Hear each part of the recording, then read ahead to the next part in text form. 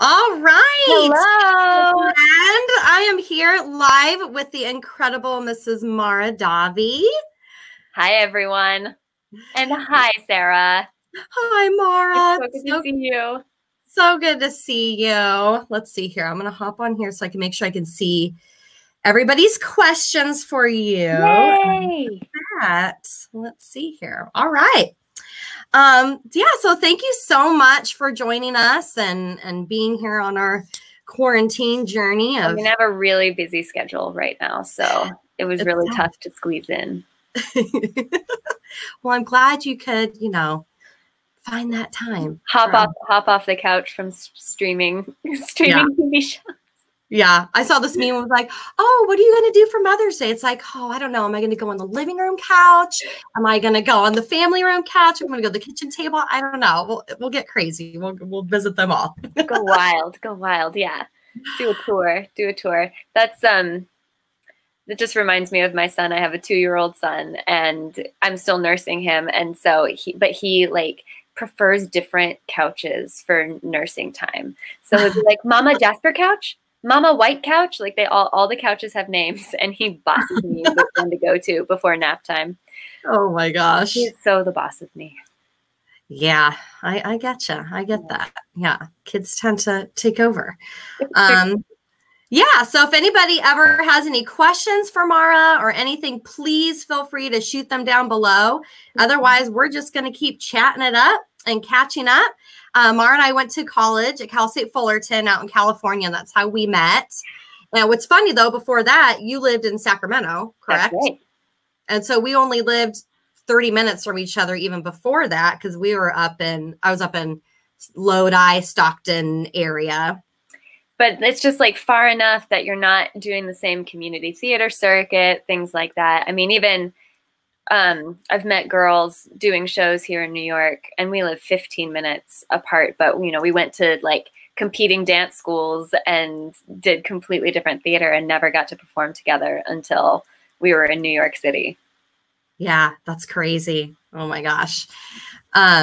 So the last time we did a show together was a chorus line. Yes, it was. Where you were Cassie and I was Maggie. Yes. And oh my gosh, so much fun. And then so soon a beautiful Maggie. You sang the truth out of that. It was so good. Oh geez. Coming from you, that's It's true. Yeah. Hi Joey. Hi Brett. Joey Booze, Brett Mutter. Those are two guys that I met doing the Circa 21 Playhouse here in Rock Island. Yeah. And they absolutely love you and your rendition of Maggie, and you're at the ballet clip. I think Joey played that for me several times. Yeah. Well, you need to see Miss Sarah do it and get her to pull out the DVD that we have from our college production. Oh my gosh. I don't even know if I have that. I definitely have it. I will pull it out and I need a copy of see if I can digitize it somehow. Technology. Oh, good. So you can see the comments coming. Yeah, I can see what's coming through. Yeah, we're learning about this. We're figuring it out. Yeah. I know we both never used this StreamYard thing, so we're like figuring it out. So tell me about your journey from, I know you left Fullerton because you got the lead in 42nd Street tour, correct? Yes. And then tell me about that whole journey from there to making your way to Broadway. Sure. So I just feel really blessed. Like a lot of right place, right time kind of things happened. First of all, I was very focused on school. I was a sophomore in school, so I wasn't even really looking for outside work. We were in the middle of doing a chorus line and I was deep into it, but fortunately my husband, Aaron, who was my boyfriend at the time, and our mutual friend, Megan Swanson was her name at the time. They both came up to me and they were like, Mara, did you see in backstage, they're doing a tour of 42nd Street, which was my dream show, my dream role.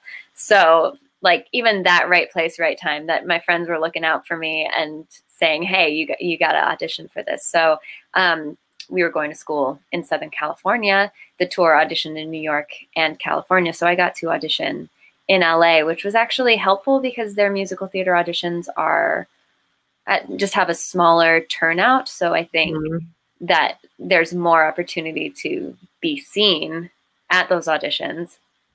Obviously, like, I still wanted to move to New York, live in New York, because there is just a greater quantity of auditions there. But in terms of people turning out for the auditions, being in LA for a few of the auditions in my career, I think has really helped me. So I toured with 42nd Street for a year. We went to Japan, which was amazing. Then we toured, it was a non-union tour, so we toured some of the smaller theaters across the country. And then I came back. I was planning on going back to Cal State Fullerton, but at the end of tour, we were touring through LA. And so again, I went to an open call for White Christmas, which was then playing in 3 different cities, Los Angeles, San Francisco, and Boston. I auditioned in Los Angeles, and I got a call back in New York, which worked out because the tour then went to New Jersey. So I just took the train in from New Jersey, had that call back in New York City, and then ended up being in the ensemble in the Boston company of White Christmas. I got my equity card that way and stayed away from school a little longer. And after White Christmas, I was planning on going back to Cal State Fullerton to join you guys again. And Aaron and I just like had a mini New York vacation after White Christmas. He stayed with me for a week, and then I stayed an extra 2 weeks just to audition and see what it was like, because I had auditioned for 42nd Street and White Christmas in LA. I had not had that New York experience. And I should also say, after 42nd Street, before White Christmas, when I was back in California, I ran into someone I had done local theater with, and he said, I just signed with an agency. You should sign with them too. So again, like, that just kind of fell in my lap. And that is such a hard thing for so many people, just getting that agent. And this friend was so generous and so kind to say, you should do this. I met with the agency, and since I had just come off playing the lead in this tour and had just booked an equity role, I didn't really have to audition for them. They just said, come join. So I was in New York for these 3 weeks auditioning, and the New York office of this agency, they were like, well, we're not really bi-coastal. You have to audition for us, but we will submit you for this one thing. They're having a really hard time finding Maggie in a chorus line. Can you sing it? And I was like, that is my dream role. I have been singing at the ballet in my shower since I first heard this cast album when I was 11 years old. So please send me in for that. And I went in for an agent call for that. I think there were like 30 girls maybe. We had to dance 2 at a time in front of the cameras because they were making the Every Little Step documentary. And and my dancing wasn't great. So they came out and they were like, your singing was great, but your turns have to be sharper and your leaps have to be higher. So, and the callback was in a week. And I was like, I'm not going to learn how to be a great dancer in a week. But the agency hooked me up with Tice Diorio of So You Think You Can Dance fame. He was also called back. He's in the documentary. You can see his audition. And he was with my agency. So they hooked us up. I paid him for an hour to just kind of give me some tips to sharpen up my dancing. And I guess it was enough. I guess so. Because I got the job and I got to be in the revival of a chorus line for a full year, which was amazing. That is amazing. I think I remember you story when you found out you were just sitting in the park, right?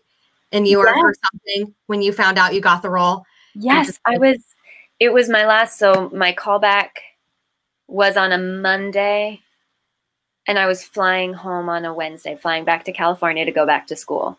And on Tuesday, I was just sitting in Central Park eating a tasty delight because that was super popular at the time from Sex and the City. And I got the call from this agency and they were like, you have to come to our office right now. They wouldn't tell me why, but I was like, I think this is good news because otherwise, why would they be presenting it this way? And lo and behold, their office was literally a block away from where I was sitting in Central Park. So I went to the office and they told me, and I called my parents while I was in their office, and I called Aaron, my husband, who was my boyfriend at the time, And yeah, then I just walked down Broadway and did some bell kicks going down the street. As you should. Yeah, I just had this like moment of like ownership, of feeling a part of it. And I just wanted to like dance down the street. That must have been just an incredible feeling. It was amazing. You know, that initial feeling was amazing. And then that was January 21st, I think. Or no, it was right after my birthday. So it was like January 23rd or 24th. And we didn't start rehearsals till June 7th. Oh my gosh. So then for the next 6 months, I was like reading everything about A Chorus Line, the original production, how people were just like fired all the time. And I like made myself crazy. I put myself through my own school. I moved to New York early. I moved in March thinking like it would be great to get the lay of the land. And it was, but at the same time, I like moved there all alone and didn't have rehearsal, didn't have a job. So I was just like by myself every day freaking out thinking I'm going to be fired the minute that I start rehearsals. I don't know what I'm doing. I'm not a good enough dancer. Like, I'm not a good enough singer. I am going to get fired. So that was like 6 months of not full out panic attacks, but definite like neuroses and craziness leading up to it. I bet you work so hard to attain that achievable, and then you just, don't let anything happen to mess it up, please. Yeah. And that happens with every job I get. There's like the beginning celebration, and then stupid imposter syndrome sets in, and you go, oh my gosh, they're going to figure me out. They're going to find out.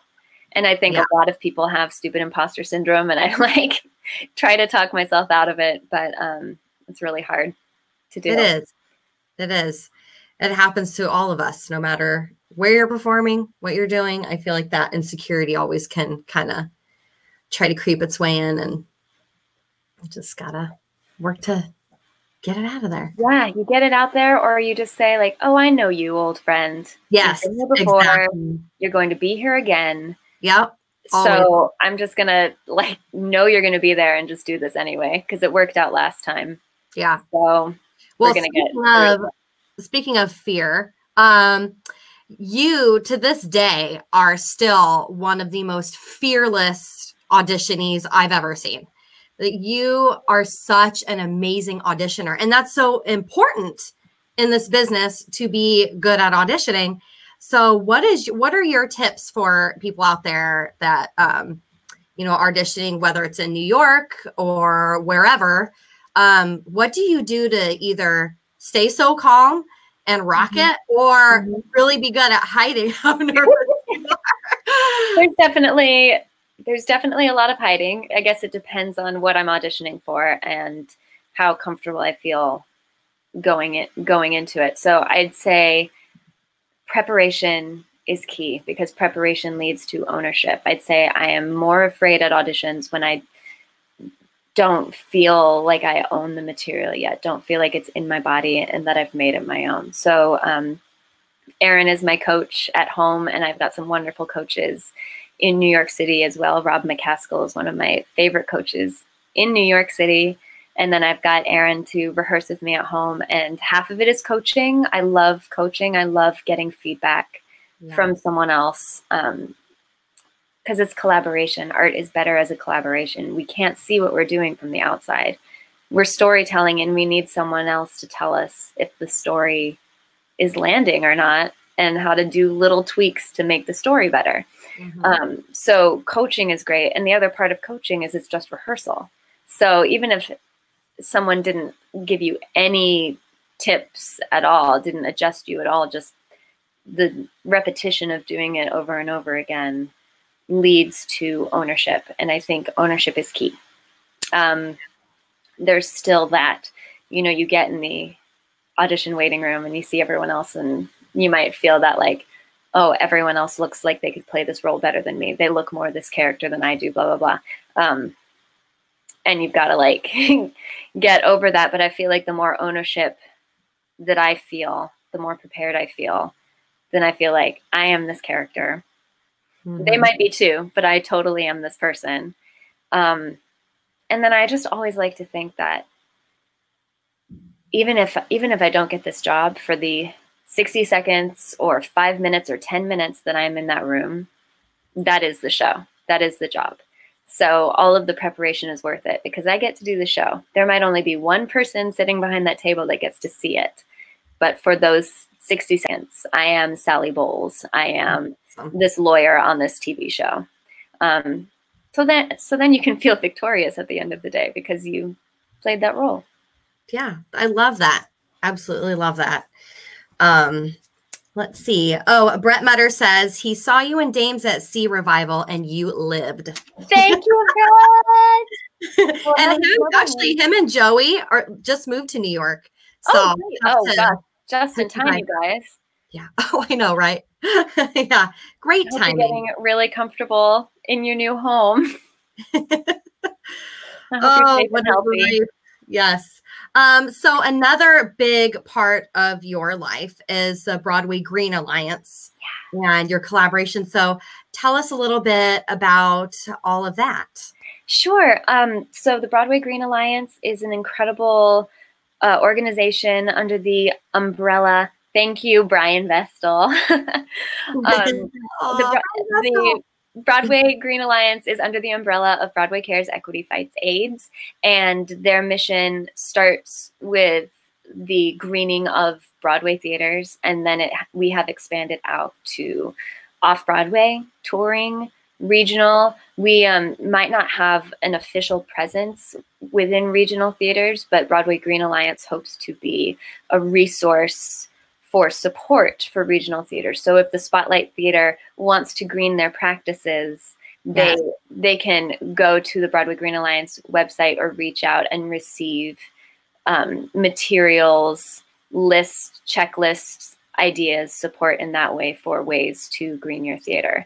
But we are expanding all the time, expanding our network to hopefully, our goal is within the next 10 years to incorporate all the theaters of America within this umbrella of greening theater for what we're calling climate positivity. Not we're calling, like the green movement is calling climate positivity. So it's more than just being carbon neutral. It's about being climate positive and not just trying to stay at the level of carbon we are now, but actually reverse the cycle. I have been passionate about taking green steps in my own life, and so joining the Broadway Green Alliance felt like the natural step to be a part of it in my theater community. And so go to that website that's on the screen. Yeah, it's right there down below. And you can use the practices to contribute to whatever theater you're involved in or whatever office you're involved in. It just, like, the steps that they've been working with the NRDC to put together a really great advisor for all the steps, whatever workplace or home life you're in, to make it a greener place. Yeah, and it will make a big difference because I know even just one theater, how much paper we go through, even with like programs, and you have to order, as much as you think you'll need, but you need to order a little bit more in case, you have all these walk-ups and things like that. So you end up with all these extra programs. So we put out asking people to recycle their program, to leave it there, especially if they don't think they're going to take it home and keep it as a keepsake, leave it at the theater so that way we can recycle them and use them for other audience members and stuff. So it is so great. And the program is honestly like one of the biggest challenges we've been facing at the Broadway Green Alliance, because people love their playbills, and they do create a lot of trash and a lot of waste, and they can't be reused at the theater because you don't know what some now we might not be able to do that anymore. Right, exactly. And like people put gum in them and things like that, so they can't get reused. Hopefully they're being recycled. But like in London, you pay if you want a program, but that's just common practice there, so people are used to it. And off Broadway, And in other theater situations, they're going digital and having digital programs where you just get like a skinny sheet of paper, and then you can scan the QR and see the whole bio online. But apparently it's our union. Apparently Actors Equity like requires that all of our names and bios be printed, you know, a certain size, like that we get our bio of glory. Gotcha. So it's actually something that we as actors have to agree that we would be okay having our name put out there in a different way digitally. Like we have to go to our union and allow it to happen. It's not something that the BGA can enforce. Like we as actors have to say, hey, we want to be greener and we don't mind being publicized in a different way. Gotcha. Yeah. Yeah. It makes such a difference, each of us doing our part. And I know you just wrote an ebook or how you can thinking about becoming more green while we're in this quarantine now. I did. So my husband and I have been aiming for zero waste. We know we'll never be zero waste, but less waste. And so I just decided to put together a book of ideas of how, while we might have extra time on our hands and we're stuck at home, little things that we can do to decrease our waste and put different habits in practice. And I've got a link to it on my Instagram at Mara Davi. It's a short PDF. It's like 19 pages with great resources at the end of like all of my favorite green products and blogs and all of that. And you guys have a webinar series coming up next week at BroadwayGreen.com too, right? I forgot to ask about that a little bit ago. Yeah. The webinars have been going on we're in our second week now. So I just did my webinar yesterday. And there's a replay of it on Broadway Green Alliance Facebook page. Mine was about ways to be zero waste during this time. Next week, Beth Malone, Tony winner Beth Malone, is going to be talking, I believe, about how they did plastic-free production for Molly Brown, which they were in production of when quarantine happened and it had to shut down for the time being. But anyway, I'm really interested to hear that. Like that. Yeah. I am too. Huge to hear how a whole theatrical production could go plastic free. So that will be next Thursday at 1. And also tomorrow, Broadway Green Alliance is hosting a crafting session. A member of our steering committee, Sasha Pinsanti, she has a shop called Some Other Me Shop, and she makes playbill flowers, and they're stunning. And she sells them for Broadway Cares Equity Fights AIDS, these playbill flowers. So she will be teaching everyone how to make flowers out of any paper. But then if you want to upcycle those playbills, there you go. Keep them at home, but maybe display them in a vase in a room such as the one Sarah is in now, then she will be teaching that. I think it's at 11 a.m. It might be at 10 a.m. So go to broadwaygreen.com/green quarantine to find how you can learn about playbill flowers. Yeah, that's such a neat way to put usually your playbills are probably sitting in a drawer maybe on a shelf, but turning it into a flower. That's really cool. Yeah. Yeah. Let's see. Oh, Mr. Brent Tubbs has a question. I know him. He says, obviously you don't know for sure, but with productions and theaters closing left and right on Broadway, what do you feel the state of Broadway will be in 6 months? That's a great question. And yeah, I don't have a bright answer for it. It's really hard because Broadway in particular, all theater, but Broadway in particular, relies on tourists and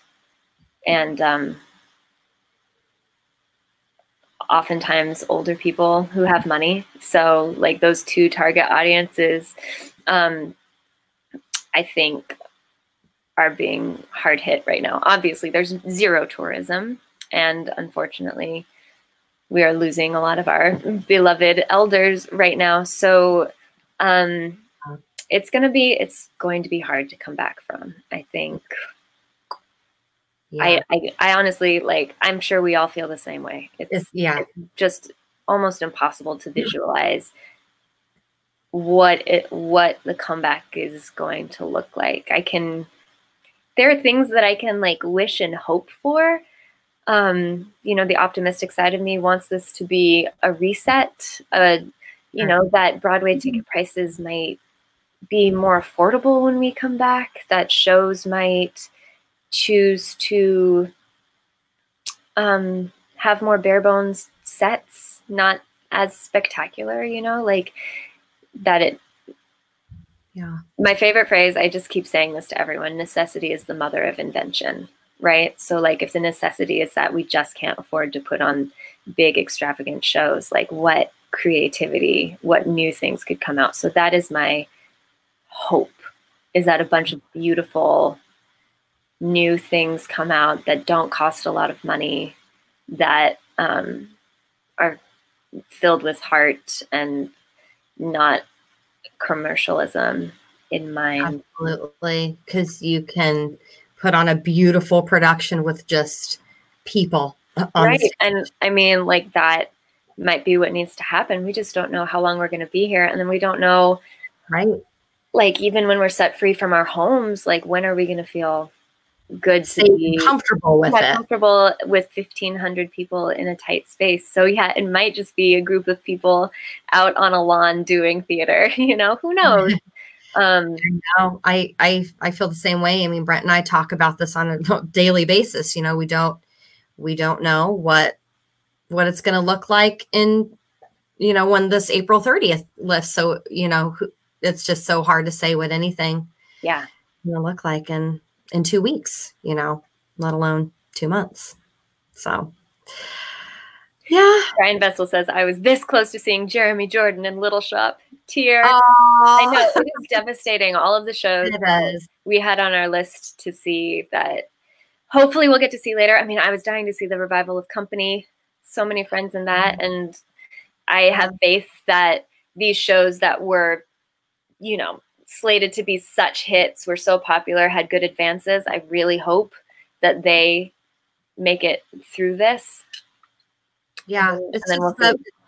And there's devastating things going on for everyone right now. It's so important that we all give each other love and grace, because everybody is going through and losing out on incredible things that they've been working on or we're looking forward to. And you know, it's hard. Yeah. I know. Okay, let me see. Well, okay, let's talk about so I'm going to go back to At the Ballet. Just yeah, by the way, if all of you don't know, you can actually go watch the clip of Mara singing at the ballet. Go to YouTube. Just all you have to search is Mara Davi at the ballet. It'll be right there. Yeah. Incredible. She can belt higher than anybody I've ever known. So, and then you can actually watch your audition too that you got. And it's on the I did that the other night. I was like, oh my gosh. Yeah. So we've got the recording of the audition, and then 10 years.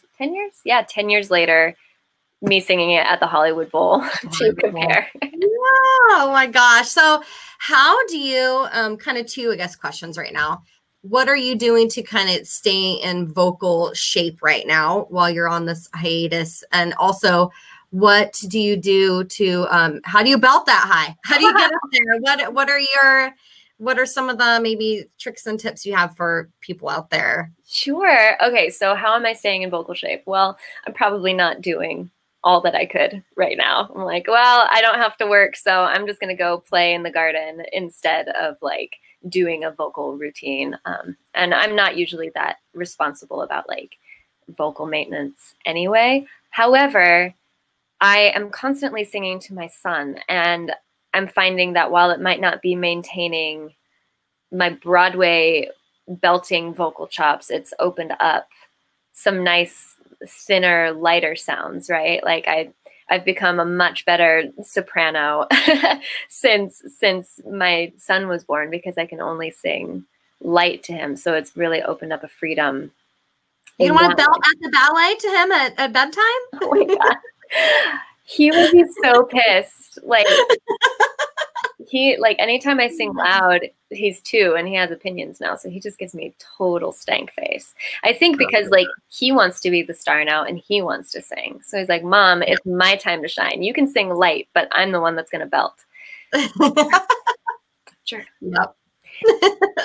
But when it comes to how to sing that stuff, I really love thinking of belting as an extension of speaking. And I do voice lessons over FaceTime, voice lessons and acting the song lessons, if anyone is ever interested.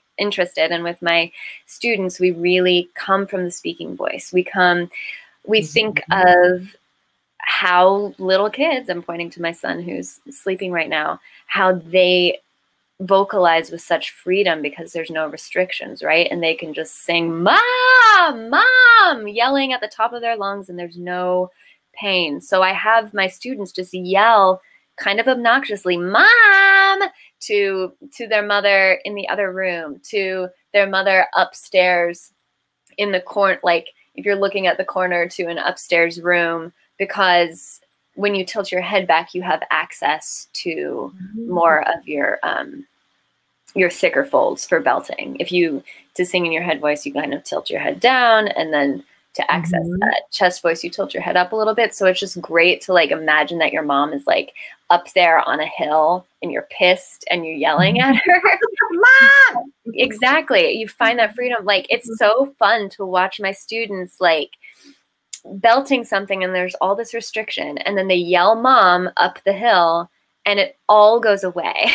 Like, it's so natural for all of us to just be like nasty and obnoxious, and your voice like goes into perfect belt position. So then we just yell that on different pitches, higher and higher. So I would say like the easiest way to think of me singing at the ballet is that on an E natural, I'm going at the bell, Mom, and just like yelling it up the hill. And it really just opens the voice up and frees the voice up. And it feels like just a slightly,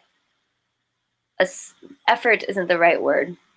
Maybe effort, just a slightly more effortful speaking. Not tense, not muscled, but just more vibration. Love that. That's great advice. And so you teach voice lessons. How would someone get in contact with you if they decide they would love to take lessons with you over FaceTime? Sure. I'll just give you my email address, my business email address, Mara, M-A-R-A-D for Davi, Gaines, G-A-I-N-E, S as in Sam, @gmail.com. If you email me there, we could do FaceTime lessons. I love doing acting monologues, acting the song primarily for audition prep, but then we will just like spot check singing things. I don't typically do full voice lessons because the piano thing is hard and stuff. It's really hard. Yeah, but definitely for like technique things, spot checking, just freeing the voice up. We will do some technique stuff, but then we'll just really hit the storytelling, because also I find so often if you focus on the storytelling, if you focus on who you're talking to and what you want, so many of that vocal shite goes away because you're not thinking, how am I singing? You're thinking, what do I want and how do I get it? It gets you out of your head and into your heart. Yeah. So to speak. All right. Well, I think that Taylor has one question that I think you should, sorry about that. Oh, yes. No, With Broadway shows being more conscious on casting shows and a more inclusive emphasis, what steps can we take at the community level to create more opportunity to include people who would possibly not be involved otherwise in our art form? That's a wonderful question. I don't know if I have a masterful answer for that. Sarah, please feel free to. Let's see here. Let me read it again. Okay. So what steps can we take at the, I know as a cat, when I'm casting shows myself, I'm always just looking at the person as a whole. I'm not looking at any aspect of them. You know, it always for me comes down to, yeah, what is kind of, oh my gosh, how do I take that back off of there? I don't know how I do that. Hold on. Okay, there we go. I don't know, for me personally, whenever I'm directing a show and I have people coming through, I'm looking at what's coming through their heart and soul and what they're projecting of themselves on stage, not necessarily. Yeah. We've actually just in Oliver, we had a female Dodger that we just cast, and awesome. She's fantastic. Like, and she'll do it next year. She'll what? I said she'll get to do it next year. That's right. That's right. When this is all over. Yeah, it's all about the storytelling, right? Like, yeah, absolutely. Blind casting, inclusive casting. It's all just like who is telling the story. And in terms of programs outreach, in addition to picking shows that have more diverse characters available. I mean, I think you can pick shows with more diverse characters, or just pick a show and then just cast the person who's telling the story, right? In terms of like at the community level, creating opportunity to people who wouldn't be involved otherwise.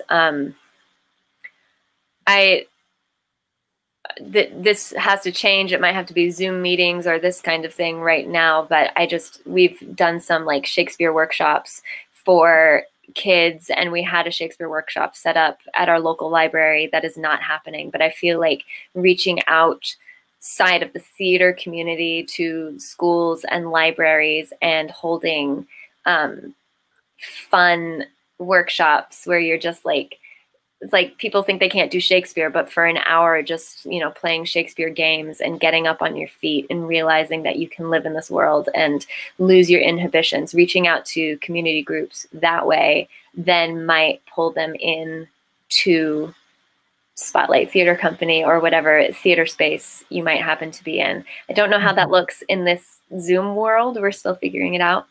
Yeah.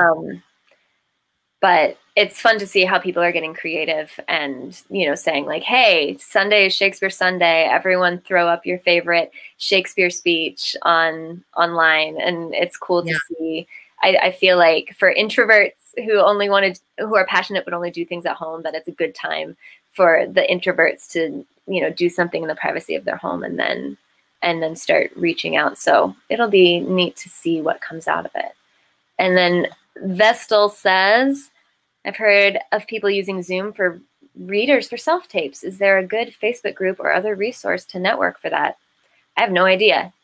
Does anyone know? Start one, Brian. Start a group. Let us know. And I would just say, like, reach out to your friends, your favorite actors, and just use each other. But yeah, if you start a group, let us all know. Maybe that's your job, Brian, is to get that going. You're the one that is going to create this resource for everyone. Yeah. You will be the superstar of Zoom readers. Yeah. Awesome. All right. Thank you guys so much for all these questions. Yes. Thank you so much for joining us today, and good luck with everything. And, we're all you too praying for Broadway and all the theaters around the world right now. Every level, right? I feel like Broadway might come back faster than some other things, like, so it's all the theaters. Yes. Yeah. Well, thanks again, and give your little guy a hug for me. And we'll have to do this again soon. I would like to say one more thing, which is what my friend pointed out to me, which is it's so clear how valuable art is right now. Like, obviously, we're watching most of it through our TV and computer screens, but, I kind of forget sometimes, like, all of this content that we're watching, all of these, and all of the streaming, Netflix and Hulu and everything. It's like, that's art, that's acting. Like, when we're stuck at home, what we want to see is creation. So we will get through it, and it will keep going in many different forms. Stay strong, everybody. Yeah. All right. Thanks, everybody. Thanks for tuning in. And this will be available for replay if anybody wants to watch it later. Yeah. So take care, everybody. Bye. Bye.